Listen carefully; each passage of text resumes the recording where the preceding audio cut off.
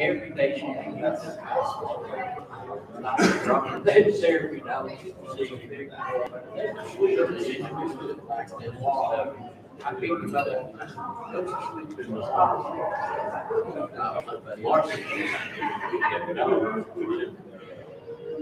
Well, we do think this year work. I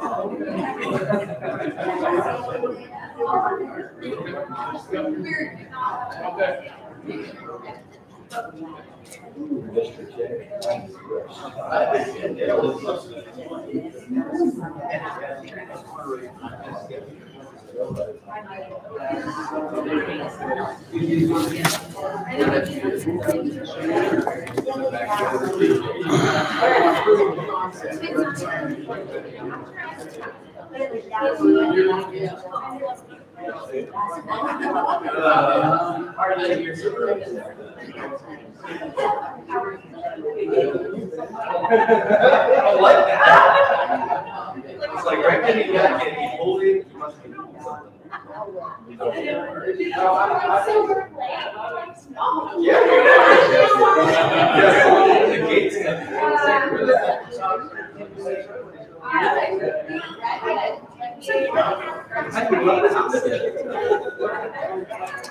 Hey,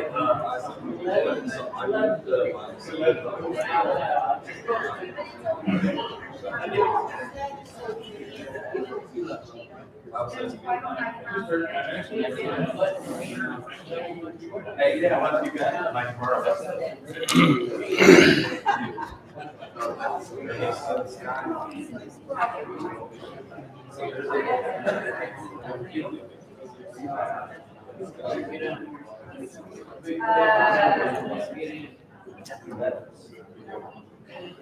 Let me look at it.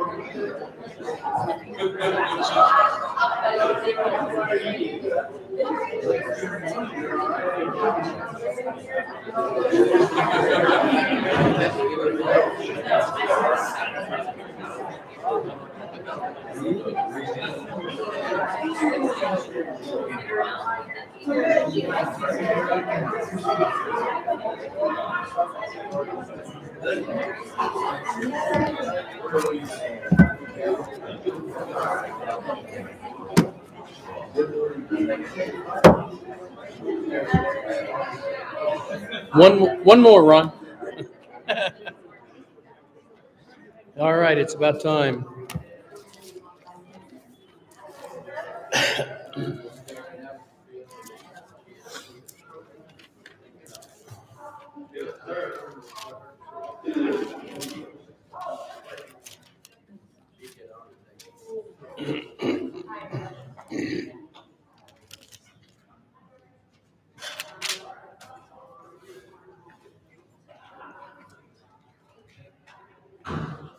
Good morning. Went from very nice and pleasant, sweet, soft mornings to, ugh, where'd all of that humidity come from? Oh, well. I'm from where they say it's a dry heat. Not that wet stuff. Anyway, Would you bow with me, please? Our loving God and Father in heaven, we are so very thankful for this Lord's Day. Father, we thank you for the beauty of your creation. Father, for the constant change in weather and seasons, and they remind us of how powerful you truly are. Father, we come to you this morning as we enter into your Bible study. We pray that you would be with us as we look into your word. Father, help us to better understand the things that you've left for us. Father, that we will apply them to our lives.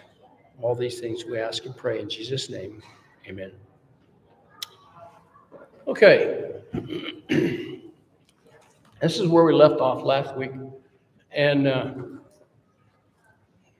I was kind of hung up a little bit. I got Steve prodded me with a question on the term morphe, the form or shape, how it doesn't change. And I thought, what did I miss?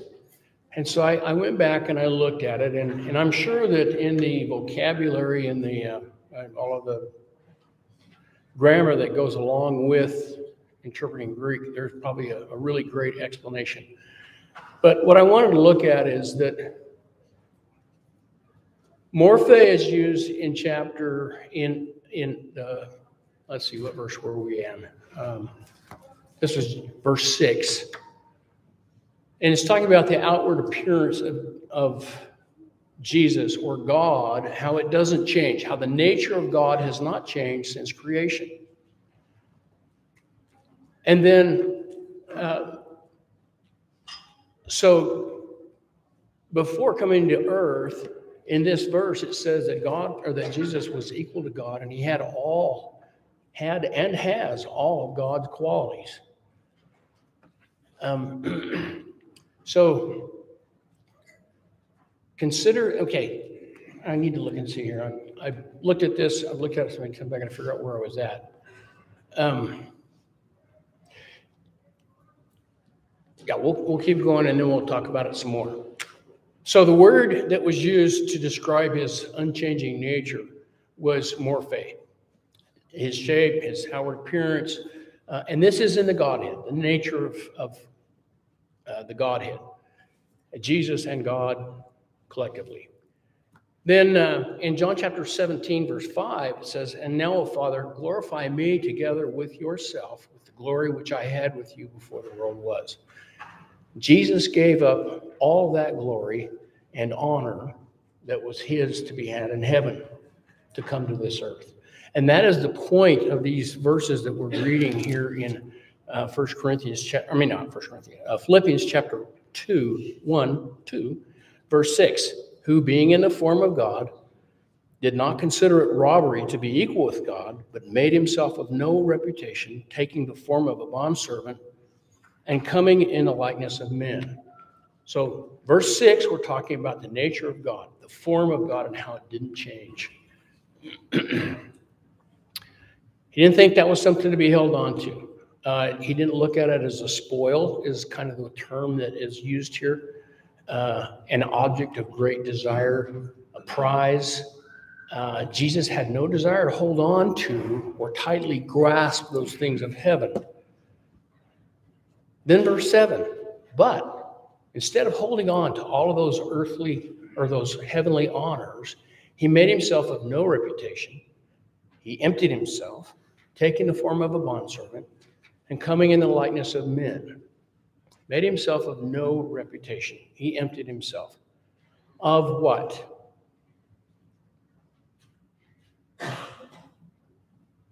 Dan? Well, not the part that where it says in him all the fullness of deity. So the other part. Okay. There's lots of speculation, but there's also all kinds of scripture. And one thing I wanted to point out is that the form used here in verse 7 is also morphe, if I had that correct. But it's speaking of the man. So it's a contrast between how, as As deity, he did not change. That nature didn't change. But as a man, there's going to be two illustrations for Jesus here. There's two words used. One is speaking of his, once he was on earth, was he ever anything other than a servant? No. So in that sense, he did not change. There's another word used, and we'll see it in verse 8, Shema, I believe, where it says that he changed. But that was because and it says he was likeness of a man. He was born as a child. He changed into a teen. He changed into an adult. That way he changed. Kelly? I was going to say, humbling. He humbled himself to come here, and he took on the form of a servant all his life. He served other people in order to bring them, bond the connection back to God, and to bridge that gap and bring salvation. But he gave up everything in heaven and took on the form of a servant. He humbled himself. Okay. Daryl.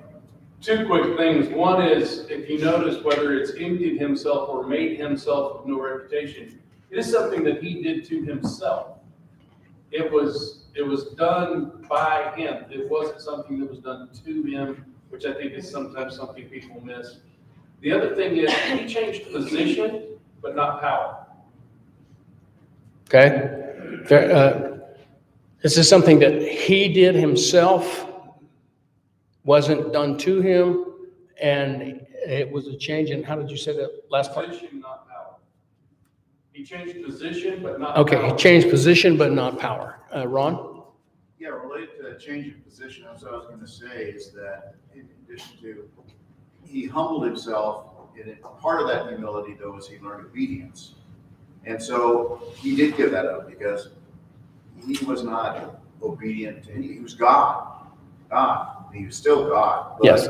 he learned obedience, just like we see in the garden. Okay, very good. Other comments?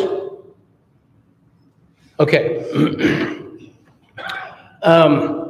In John 1:1, we see where it says that where God became flesh. In the beginning was the Word, and the Word was with God, the Word was God.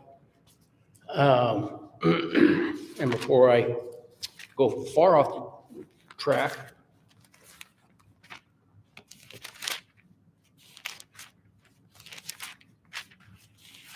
I usually quote that, but I don't want to do it right now. In the beginning was the Word, and the Word was with God, and the Word was God. And the Word, let's see, he was in the beginning with God, and all things were made by him, and without him was nothing made that was made. And then in verse 14, it says the Word became flesh and dwelt among us. And that is the whole emphasis of this set of passages in Philippians chapter 2, is that he has made a choice, and he has given up those things heavenly for those things earthly, in order that he might serve a purpose. And we're going to talk about that as well. In Matthew chapter 1, verse 23, it says that Jesus was called Emmanuel, meaning God with us. It goes to the point that's been made that he changed position, but not power. In John chapter 20, verse 28, Thomas called Jesus, looking at him physically, Lord and my God. So he was recognizable once those around him began to know what to look for. But he made himself of no reputation, emptying himself, taking the form of a bondservant and coming in the likeness of men. Scripture doesn't say what attributes he actually gave up, as Dan pointed out. He instead took on something. He took on humanity. He took on the human form and understood it, taking the form of a bondservant and coming in the likeness of men. And the suggestion here is that he was born of a woman, took on the likeness of a man, and that's where we come back to The word form again, this is the same word as in verse 6, morphe. And Steve, we were talking about this. We brought this up last week. The form, the shape, the outward appearance, the nature of Jesus didn't change from a spiritual point of view. Verse 8 is going to talk about the man, how he does change. Jesus' nature didn't change when he came to the earth. He was a bondservant. Dulau is the word, a male slave. Jesus took on all the qualities of a slave, totally dependent on and obedient to God. As a man, he still was dependent on God. And he was a slave to the needs of mankind, especially as it related to salvation. What did he say about salvation? Fern? Well, I like 2 Corinthians verse 9. It says, "For you know the grace of our Lord Jesus Christ, that though he was rich, yet for your sake he became poor, so that you, by his poverty, might become rich." Okay, very good. 2 Corinthians, is it 2:9? 8:9. 8 verse 9. Any other comments before we move on? Okay. Jesus is noted as a servant in Matthew chapter 20, verse 28, Mark 10, verse 45, Luke 22, 27, and John 13, 5 is the example we have. I think I put those in. Yeah, I inserted those. Matthew chapter 20, verse 28. "And whosoever desires to be first among you, let him be your slave. Just as the Son of Man did not come to be served, but to serve, and to give his life a ransom for many." Mark 10:45, "For even the Son of Man did not come to be served, but to serve, and to give his life a ransom for many." The message is repetitive. It's not a boring message. It's a reiterated message. "For who is greater?" Luke 22:27. "He who sits at the table, or he who serves?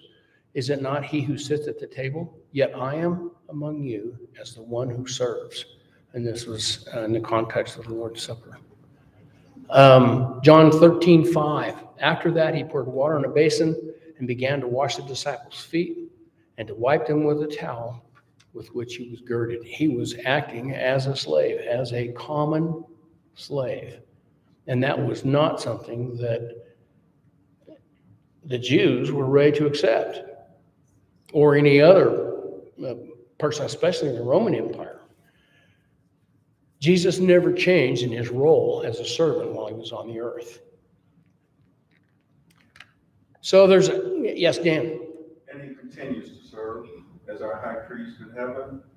And he is always ready to serve and help us in our prayers in times of need. And after all, who is he portraying there, as always, portraying the Father who loved us first, who provided for our needs first, which we all learned from a Heavenly Father. Jesus personified it, and he came down and demonstrated it in human form. Okay, very good. Other thoughts before we go along? All right. And Fern, thank you. Hey, you're reading my notes now. Kelly does it, and Ron does it, and now you're doing it. Jesus went from equal with God, the highest position imaginable, to the lowest position imaginable, a slave. 1 Corinthians 8:9, which Fern just read for us. "For you know the grace of our Lord Jesus Christ, though he was rich, yet for your sakes, for my sake, he became poor, that through your poverty, or through his poverty, you might be rich." It's pretty amazing. I mean, there's a lot of stuff crammed in these 8 or 10 verses right here in the first part of Philippians chapter 2. Note that Jesus was not like man. And I think, who said that? Somebody, I think Kelly maybe made the allusion. Some people like to say, well, Jesus was like a man. Was he like a man? He was a man, wasn't he? I mean, in all things, he was a man. He was born of a woman, and he was raised. We see him at different age points in his life. He is a man. He is a human being. John chapter 1, verse 14, we read that earlier, that the Word became flesh and dwelt among us, and we beheld his glory. The glory is the only begotten of the Father, full of grace and truth. 1 John chapter 4, verse 2, by this you know that the Spirit of God, let me stop and read from all the words. By this you know the Spirit of God. Every spirit that confesses that Jesus Christ has come in the flesh is of God. And every spirit that does not confess that Jesus Christ has come in the flesh is not of God. Can I see a hand? Okay. Yeah. Don't scratch her, it's so. Yes. Just when I look at this, I look at the time of the crucifixion and how many people want to belittle or lessen what Jesus went through on the cross in his time before. You know, I've heard people say, you know, because of who he is, it did not affect, you know, he was not feeling it like a man. You know, he did not go through it. And so when I look at this scripture, I look at what he went through on the cross, that he went through everything we would have faced as a man. I mean, as far as feelings, beatings, taunting, everything he went through, it hits home even more. I don't think it would have hit as hard if there was some supernatural power that allowed him to not feel the pain or deal with pain and discomfort as though we would. So I always go back to the crucifixion when I see flesh. And if it was not affecting him physically, then why the need for Simon of Cyrene? I mean, he was physically unable. He was at that point worn out. Other thoughts? John? It's a very old question that we consider not only the physical sufferings of Jesus, but also the spiritual. When he was tempted in the wilderness, he was at all points tested as we are. So the question has always been posed, could Jesus have sinned? He's a man, and he was tempted like we are, but he's also God. On the one hand, he could not sin. It would break a promise of God. He couldn't raise up another Savior. I've always thought there's one answer to this age-old question. He did not sin. Amen. Mm-hmm. The other is kind of a fool's question. Could he or could he not? Yeah. He didn't. He didn't. It's a speculation on our part to go the other way, isn't it? Other thoughts, comments?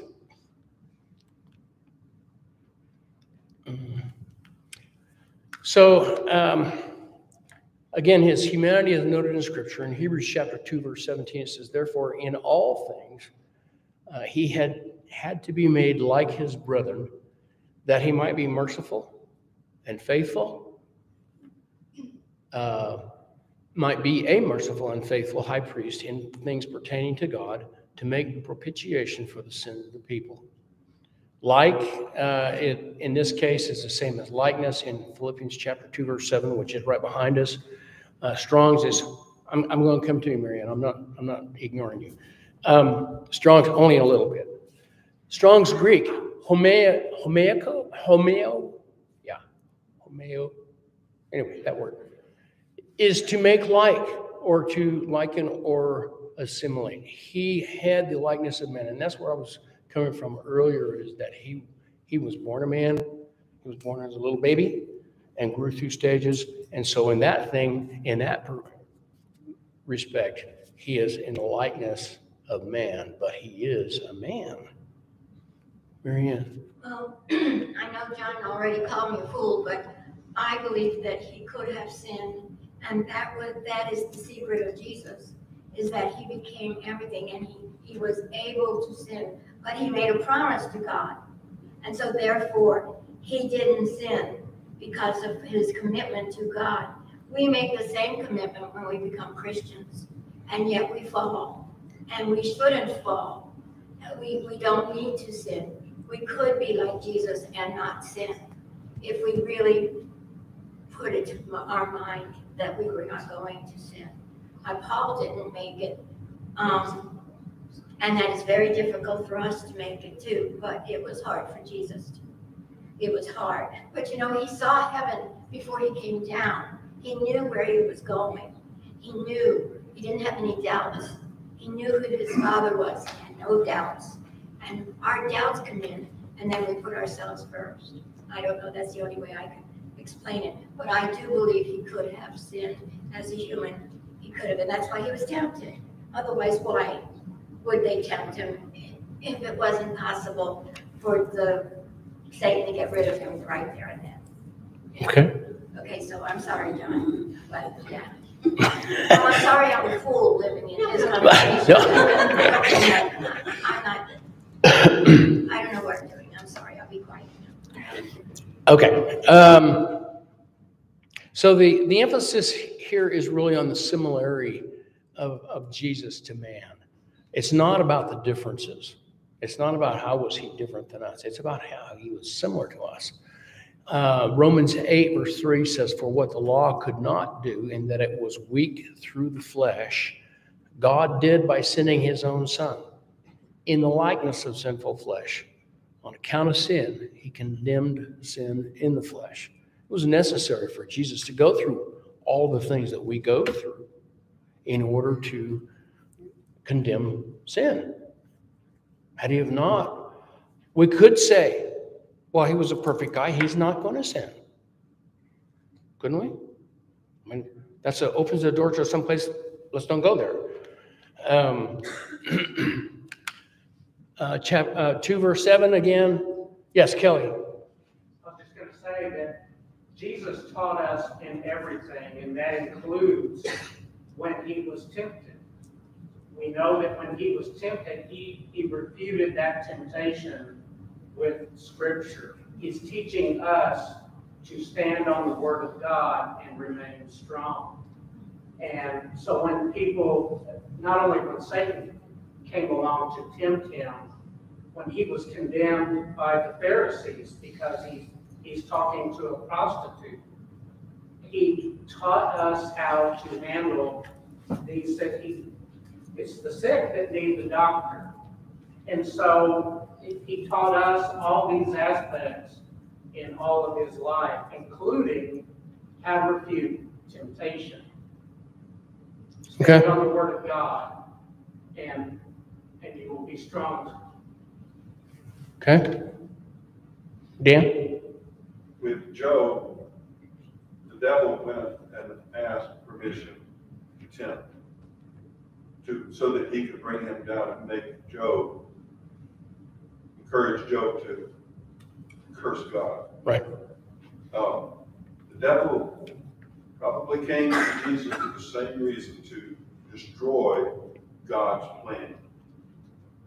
And Jesus in the garden was tempted to the point of drops of blood, sweat drops of blood falling from him.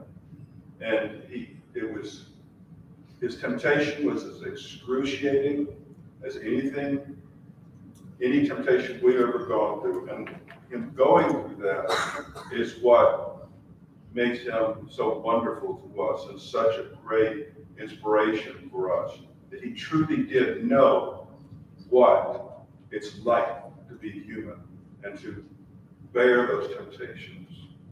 Okay. Very good. So again, the emphasis is on Jesus' similarity to man, not on the differences. Hebrews chapter 2, verses 17 and 18. Therefore, in all things, and that's what you all have been discussing right here, in all things he had to be made like his brethren, that he might be merciful, faithful, high priest in things pertaining to God, to make propitiation for the sins of the people. For in that he himself has suffered being tempted, he is able to aid those who are tempted. And then again in Hebrews chapter 4, verse 15 and 16, for we do not have a high priest who cannot sympathize with our weakness. Sympathize versus sympathize. He's been there. But was in all points tempted as we are, yet without sin. Let us therefore come boldly to the throne of grace, that we may obtain mercy and find grace to help in a time of need. More importantly, he was willing to die for us. And this is in 1 Corinthians chapter 15, verse 3. Paul says, speaking to the Corinthians, "For I delivered to you first of all that which I received, that Christ died for our sins according to the Scripture, and that he was buried, that he rose again on the third day according to the Scriptures."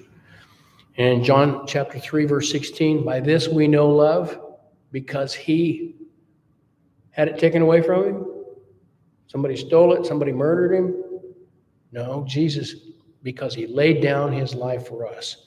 And we also ought to lay down our lives for the brethren. So the contrast between Jesus as an equal to God and a servant, being a man being a servant, is what? Pick some word. The contrast between God and man, and how Jesus' transition went. It's amazing. It is inspiring. It is vivid. It's a whole. Pick another word, Ron. In addition to a high priest, mediator, advocate, Jesus is a wonderful advocate for us. Why? One of the reasons, he was tempted like a man. He felt like a man.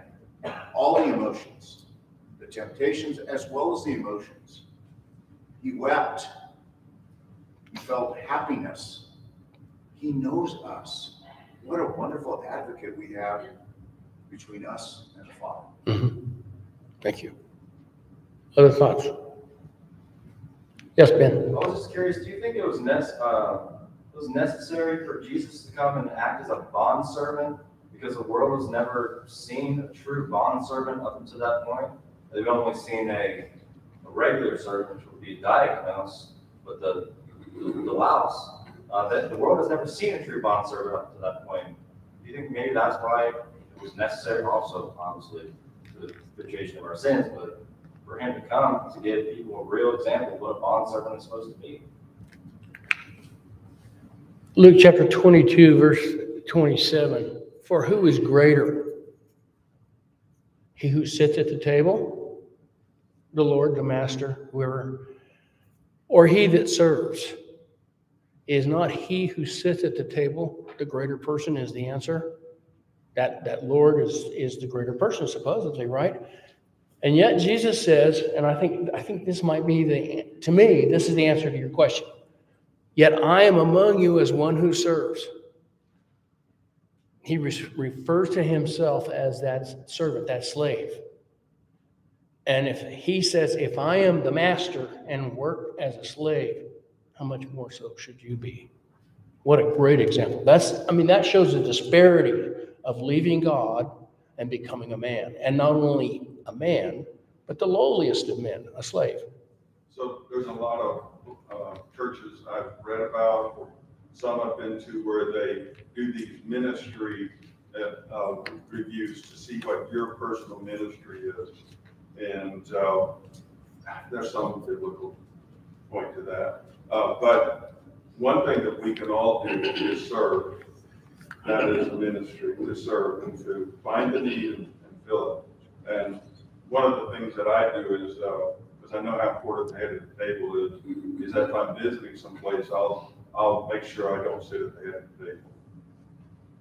Okay. All right. Other thoughts or comments? Yes, John. Back to Hebrews 4:15, one of the confusion seems to have arisen from King James using the term like or a likeness. Revised versions, the New American Standard and the English Standard, have revised that to make it not a likeness, not a similarity, but a just as, or in the same manner as. Mm-hmm. It's not just sort of kind of like a man, but exactly as a man. Exactly as a man. And the commentary, I wish I could put everything in that I run across in a commentary, because, I'm glad we don't. I'd be here until 2045. John has hit the nail on the head, is that sometimes in translating, you lose the real meaning of what it is. And some versions correctly say that instead of being like or in likeness, it is the exact form of. It is it's different because he's not just sort of like, he's not like you drew a picture and said, well, that kind of looks like a man. He's actually the guy that wears the pants and puts a shirt on. I think back to the context of Philippians 2, this is to inspire us to be humble. Seeing, if we're wrestling and we're grappling with this idea of God becoming flesh, of God submitting himself to all the regulations that man is submitted to be tempted as a man, to struggle, to hurt, and to do all these things as a man, he left and did this by choice. The slight adjustment of us in just accepting our place as a servant should be tiny when we look at it in view of this. And that's what Paul was trying to get the church to Philippi to succumb to. Yeah. Pick a word, right? How big of a disparity is this, Dan? I talked too much, but just one thing. This is not just an academic thing being done here, talked about, and trying to grasp the best humanly possible to understand the nature of our Savior. This is very important. There are many people who are being led astray because they are being taught a different Jesus. This is so important to talk about this because there are many people who are being taught a different Jesus. And so it's Galatians 1, verse 5. If they teach something other, we'd let them be anathema, right? And 1 John 4, right? Other places. Okay. Other comments here? All right. It is important. So, somehow I think I've lost something here. No, I didn't. So, and being found in appearance as a man, he humbled himself and became obedient to the point of death, even a death on the cross. Appearance, form. Again, this is Shema, his outside appearance. And this is the one that, as a man, does change. He changes from a child to an adolescent, a teen, and onward. That did change. So, loaded question. Did Jesus have to die? Yeah, he had to die. But what about Enoch? In Genesis chapter 5, verse 24. And Enoch walked with God, and he was not, for God took him. God can do whatever he wants. If he wants to take me, I won't die. Well, John? We never had a sacrifice that walked with God. Say that again. We never had a sacrifice that just walked with God. That's right. We've got to have a death. Right? Okay. Without the death, there is no testament. There is no testament. Exactly. I saw no. Dan, you had your hand up, but you took it. Okay. Huh? Come on. Anyone else? Ben. I mean, that scripture is, for us, that's our understanding of death, our understanding of heart stops beating, the brain stops functioning, the body's not there, the spirit leaves. I mean, that's our understanding of death. God taking him, he could die. So the way we don't understand. So we look at it and we say, yeah, God can do whatever he wants to, right? He did it with Elijah. 2 Kings chapter 2, verse 11. Suddenly a chariot of fire appeared with horses of fire and separated Elijah and Elisha. And Elijah went up in a whirlwind into heaven. But we're back to the same problem that John's already alluded to. There's a plan out there for us. Did he physically have to die? From our perspective, maybe not, if we look at these two scriptures. But if we look at it from the context that God gives us in Scripture of what his plan is for us, we couldn't be saved without it. what I was about to say. He couldn't have accomplished his plan. He had to die to accomplish the plan. Did he strictly have to die? Well, no, but he was going to because that was the plan. So again, you get to see the magnitude of the separation between where Jesus was and where he came to. Marianne? God set up the system for us to look at, for us to learn from, of the sacrifice of the blood and the blood sacrifice. And we needed Jesus' blood, and the only way is for him to die and offer his blood to God. He knew what he was doing and what he was going to do and how he had to die. Okay. Kelly? I was going to say, we do see a connection between this and Noah. Because of Noah's faithfulness, he was living the way God wanted everyone to live. And he cleaned the entire earth with the flood, but spared Noah. And so in 1 Peter 3, we get the connection between Christ going to the cross, dying, and us being baptized into the water for the salvation connection. So there is one that goes back to Noah for that. Okay. Other thoughts? Ron? If Jesus did not die on the cross, he would not be Jesus. We know that because it was prophesied. Mm-hmm. The Son of God would die for us. So that didn't happen. He's not Jesus. That it might be fulfilled, yeah. John? This connects with Dan's last comment. Did you ever play the game Clue? Lots of possibilities for the ending. But the author of this book had one very clear objective. His son, from the beginning, was intended to die. You can't come up with an optional ending. Try. There is many of us, maybe when the Lord returns, those of us who have been walking with the Lord the way Enoch was, we won't die. Be transformed in twinkling in an eye. I was going to say, we hear that when Christ came to earth, he turned the world upside down. And when you look at everybody else working their way towards being king, being president, to being, some believe they're gods on this ladder. And then you have Jesus kind of saying, excuse me, I'm going back the other direction, to the point where his accomplishment was death. I mean, he's going completely backwards, bondservant, everything, ending in death. It's completely backward from what many of us try to do. We're trying to climb that corporate ladder. We're trying to, we're working our way up, and that's completely counter to what Christ came to do. So. It's pretty good. I think you must have read the commentary, because one of the things this guy pointed out was that, man has a tendency to want to ascend. That is our motivation in life. We want to be higher up the corporate ladder.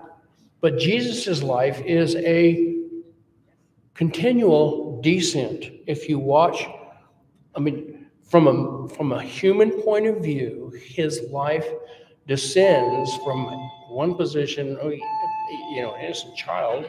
He's an innocent adult all along, all through, but the way he's treated is worse and worse until he is ultimately crucified. And then he has achieved the goal that God had in mind. Other thoughts? Yes, Josh.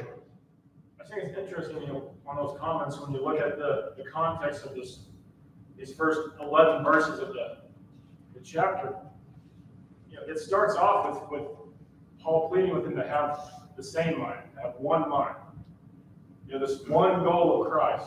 And for them to do that, he uses the example of how Christ did that, how he was humble. And then goes through this whole process of how he was humble by becoming a man, by emptying himself. But for us to do that, I think Ron said earlier, we have to also, there in verse 8, it says, anytime human form, he humbled himself by becoming obedient. For us to have one mind, to have all this, we're going to have to be obedient. And I think it's just interesting, it goes through this whole deal of him, lowering himself further and further, but then finishes this first section with 9 and 10 but God's going to exalt him above all other names. And when we look at him, that's what we're going to bow to. And it all points to this for a reason, because the Philippian church was doing things well, but they had some issues. They had some issues with each other. And this is how they fixed them. Okay. Ron, did you have a? Well, I was just going to say that, kind of going along with we were talking about prophesying from the very beginning, the plan of God. And there are those who teach or have the view that this was an afterthought. This was God's plan B, right? Because, but it's just not that way. Like John said from the very beginning, before the foundation of the world, we see that, what God's plan was, because God's all-knowing. So this was his plan. Right. Okay. I think I might have one more thing on here. John 10, 17 and 18. Therefore my Father loves me because somebody took my life away from me? No. My Father loves me because I lay down my life that I may take it up again. No one takes it from me. Is there any doubt about what he's doing here? But I lay it down myself. I have power to lay it down, and I have power to take it up again. So, the pretty powerful set of scriptures right here. Philippians 2, 1 through 11. And I think that's it for today. Maybe no, not quite. I still got more. We can keep going. And being found in appearance of man, he humbled himself and became obedient to the point of death, even the death on the cross. He was obedient not only in death, but to the worst possible kind of death. And do you think he didn't know about that? Deuteronomy chapter 21, he was familiar with the scripture. As a man, and I keep emphasizing that because there is a contrast between Jesus as God and there is Jesus as a man. In Deuteronomy 21, 22, 23, it says, if a man has committed a sin deserving of death, he is to be put to death. And you hang him on a tree, and his body shall not remain overnight on the tree, but you shall surely bury him that day, so that you do not defile the land which the Lord your God is giving you as an inheritance. For he who is hanged, on a cross, Jesus was, is accursed of God. You think he didn't know that? I was going to say, this is why he died so quickly. He went willingly. This was his purpose. Most people, in the examples like we see the two thieves, struggling to stay alive, that somehow they're going to overcome this and they're going to survive. Because people's primary instinct is to survive in any situation. But because he did this, he willingly gave his life, he died quicker than normal. So the transition from God to man ends in this despicable act. It's reiterated in Galatians 3:13, where it said Christ has redeemed us from the curse of the law, having become a curse for us. Where it is written, cursed is everyone who hangs on a tree. He knew about it, and he was a man, and yet he went through with it. Pretty amazing stuff. Thank you for comments.